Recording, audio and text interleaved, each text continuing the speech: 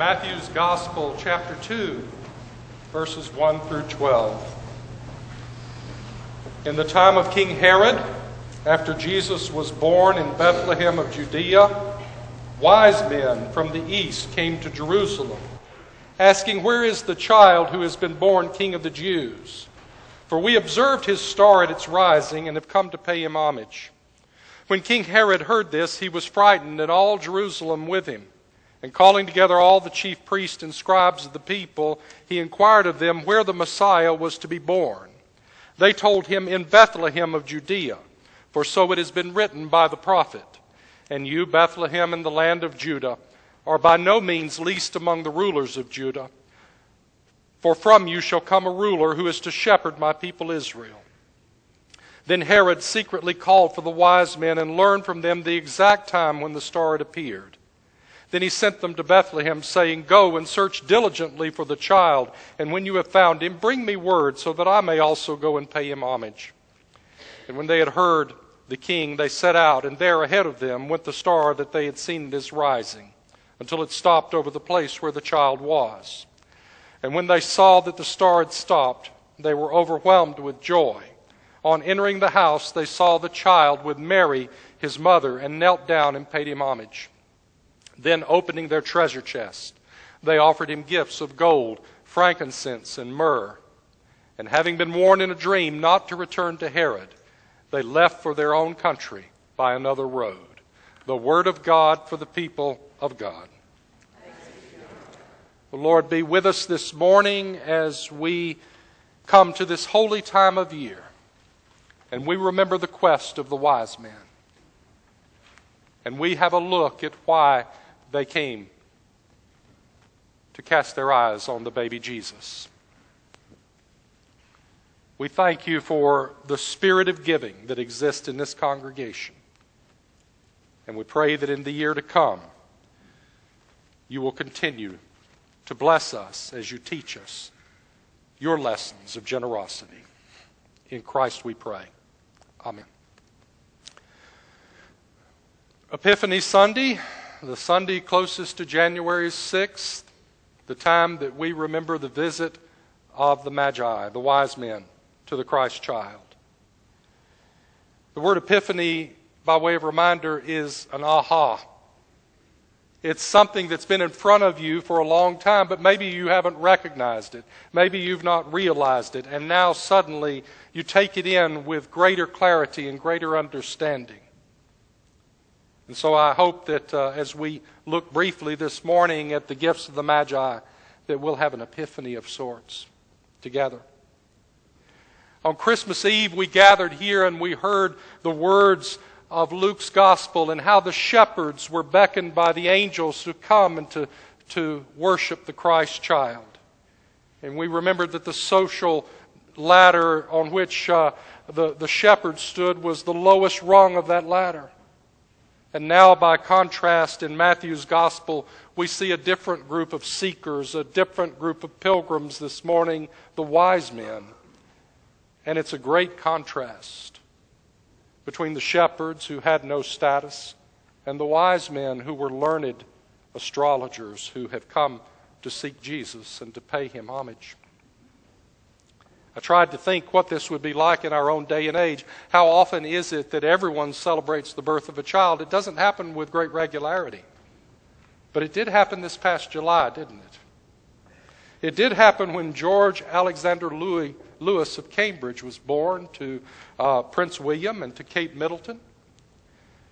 Because much of the English populace joined in the celebration of that birth, and certainly world leaders did what's expected in occasions like that, and they offered the appropriate gifts as heads of state to the newborn prince. And our talk shows here in the United States, which have broad appeal, made much of this birth, and so I wondered what kind of gifts did people bring to this child. So I began to research it a little bit, and there were thousands of teddy bears that were left at the palace gates in honoring this child. That was a hugely numerical gift. There was also a $15,000 bracelet that was commissioned by jeweler Theo Fennell for Kate and for the baby, which had a built-in diaper cream holder for the person who has everything. You now have a bracelet in which you can put diaper cream. It was kind of an ugly bracelet, to be truthful, but it was commissioned for Kate. The Finnish government did what the Finnish government does. In Finland, if you are the parent of a newborn, you get a cardboard box issued by the government that has things that you need for your first child, including booties and a child's snowsuit, because I guess it snows a lot in Finland, and a teething ring and other necessities of first-time parents that they may not have thought of getting. And then when you're done with the box, you can take it and turn it over and put tab A in slot B and fold it exactly right, and it becomes a government-issue crib made out of cardboard for a newborn. I have a feeling that the English royalty did not utilize that particular gift, but that's just a hunch. So when a child is born or when some big event happens in our lives, we give gifts. And why do we give gifts? We give gifts because it's a symbol of our love and our caring. Our means may be limited, but if we give good gifts, we think a lot about those gifts. And I have a feeling that the wise men thought a lot about the gifts that they gave. Tradition holds, I don't know that Scripture supports it necessarily, but tradition holds that there were 3 wise men. Gaspar, Melchior, and Balthazar were their names, traditionally. And tradition also holds that they talked a lot among themselves about what were the right 3 gifts to bring to the infant Jesus. And I want us to look real quickly at those. Myrrh. We'll start at the back. Myrrh. Myrrh is not something we're particularly familiar with today, but at the time of Jesus' birth, it would have been one of the most expensive, most precious compounds known to humankind. It was harvested from a rare tree. It's a gummy resin, and when it dries, it looks like little amber-colored rocks. A pound of myrrh in those days would have been valued at somewhere between $4,000 and $5,000 a pound. It was believed to have curative properties. It was believed it could prolong life, but when it didn't, it had another use. It was used to embalm people, royalty particularly. It's rumored that when archaeologists opened King Tut's tomb in 1922, that the smell of myrrh was so overwhelming that they were literally knocked backwards because there was so much myrrh used in that embalming process. And we know that it was myrrh mixed with rancid wine that was given Jesus during the crucifixion. Myrrh had many uses in those days, but over time it became associated with death. And tradition tells us that the gift of myrrh symbolized Jesus' death and his giving of himself for us. And then there was frankincense.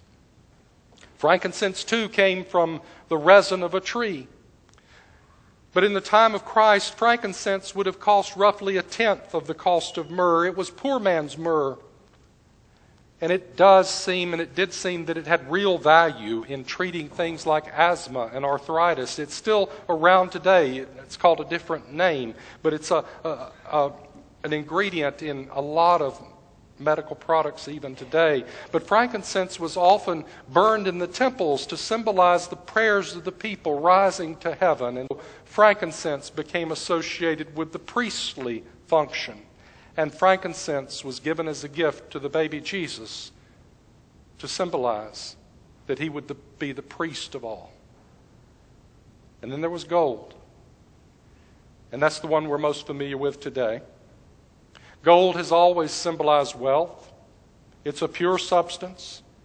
It's long had usage in medicine. It was used for dental fillings by the Etruscans. It conducts electricity. It doesn't tarnish. It can be hammered into thin sheets. It's pliable. In ancient times, it was believed to have supernatural healing abilities. And it's said that when the Spanish explorers first came to South America, they couldn't communicate. Their language was far too different. They were separated by a vast ocean of culture and other things, but they agreed on one thing, that gold could be used as a common means of exchange. Gold has always symbolized wealth and kingship. And so tradition has told us that gold was given by the wise men to symbolize the kingship of Christ. As I looked again at these gifts and what they mean, I struggled. Well, what's so new about that? These were costly things. These were symbolic things. But what is the deal? And then it hit me. I had a little bit of an epiphany. All of these gifts in Jesus' time were used for healing and wholeness. And they were gifts that, when given to an individual, or in this case the Holy Family, were a great blessing because they could be used for healing. And so it's a bit ironic that healing gifts were brought to the one who would heal the infirmities of humankind, Jesus. It's rich, isn't it? If you allow yourself to really take it in. On entering the house, they saw the child with Mary, his mother, and they knelt down and they paid him homage. And then they opened their treasure chest, offering him gifts of gold, frankincense, and myrrh. So how do we apply the lesson of the wise men to our lives?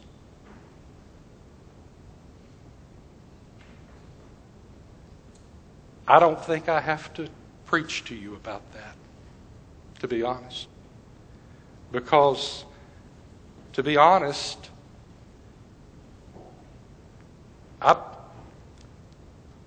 my heart has been overtaken this past couple of weeks. Because as a pastor, you get to witness, one of the perks of being a pastor, other than attending really neat committee meetings on Monday and Tuesday nights.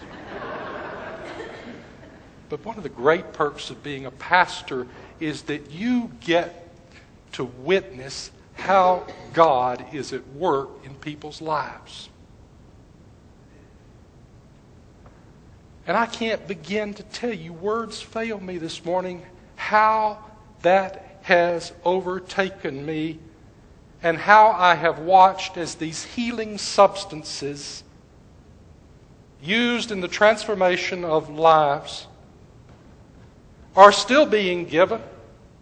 How people are still coming and still kneeling and still opening their chests. And they're still giving gifts of great value that have the power to heal in body and in spirit. Sometimes Scripture really just jumps off the page and lives. And this, to me, is one of those times. And I hope you'll just go with me for a moment, and I hope you will visualize these wise men kneeling and paying tribute and reverence to this king and opening their chests. And that you'll just stop for a moment and you'll praise God and you'll abide there with me, because to me this has been a holy time. And the stories of generosity that have occurred in the last 2 weeks exceed just about any I've ever known. And please do not hear me saying this is about something as mundane as making the church budget. I don't want anyone to go away with that idea. It is how you have brought the best that you have to Jesus. And you've demonstrated that the church can still offer healing and transformative gifts in the name of Jesus, that we can still impart hope to others who need hope, that we can give gifts of life as we worship Christ. Let me tell you about a young girl, 6 years old, who in the First Awakening service last Sunday heard me say, "Oh, folks, let me have your attention here. There's only 2 days left in the year." And she went home. And she talked with her parents, and she said, "I want to do something to help the church." And the parents are deeply committed disciples themselves, so they talked with her, and they spent the time, and they counseled with her, and finally she ended up writing a $30 check, which for her represented the sum total of the amount of birthday money she'd just been given for her birthday. She gave it to Christ Church. Can you imagine? 6 years old. I can almost hear the hinges on that chest opening up. Gold and frankincense and myrrh. Then I think of a generous man from a faithful family who's been devoted to this church for years and decided that there's no better way to honor his parents' memory than to give a check equal to the life savings of the average retired person, and to say with that check, "Here, do something that will help people and will honor God and will honor the memory of my mother and father." That's what they would have wanted. That's what I believe God wants us to do with our resources. And I see wise men kneeling and paying him homage.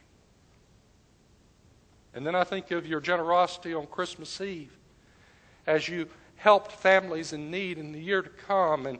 And we said that we're going to be sending people to Haiti on a mission trip, and just like that, you give $8,000. And then I think of the people that steadfastly and consistently have given to support the church, and I praise God for their gifts. And then I think of those that volunteer without grumbling. And then I think of those who pray. And they're all bringing their gifts.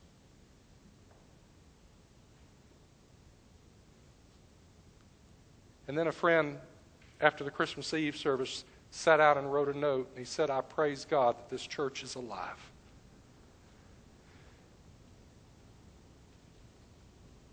Don't you just want to stay here a little while? I do. But we need to get on. We've got work to do.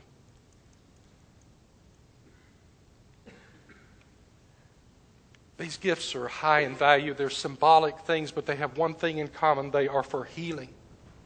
And in the year to come, they will heal broken spirits. They will feed hungry stomachs. They will ease confused minds. They will transform lives. And this Christmas, you, the church, have given a gift of an epiphany. At least I'm understanding God's goodness in a way I never really have before. And I thank God for you and for your generosity. And you've taken me to that place where the wise men have knelt down. And my prayer is that as we come this morning to receive this bread and cup, that it'll be a time of celebration. That it'll be almost a foretaste of heaven as we come to this table. And that we may leave this place with glad hearts, sharing gifts of healing everywhere we go. In the name of the Father, and of the Son, and of the Spirit. Amen.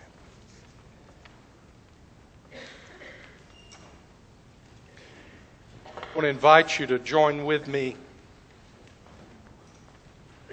in this wonderful covenant prayer of the Wesleyan tradition as we now look to a new year. I am no longer my own, but thine. Put me to what thou wilt, rank me with whom thou wilt. Put me to doing, put me to suffering. Let me be employed by thee, or laid aside for thee, exalted for thee, or brought low for thee. Let me be full, let me be empty. Let me have all things, let me have nothing. I freely and heartily yield all things to thy pleasure and disposal. And now, O glorious and blessed God, Father, Son, and Holy Spirit, thou art mine, and I am thine. So be it. And the covenant which I have made on earth, let it be ratified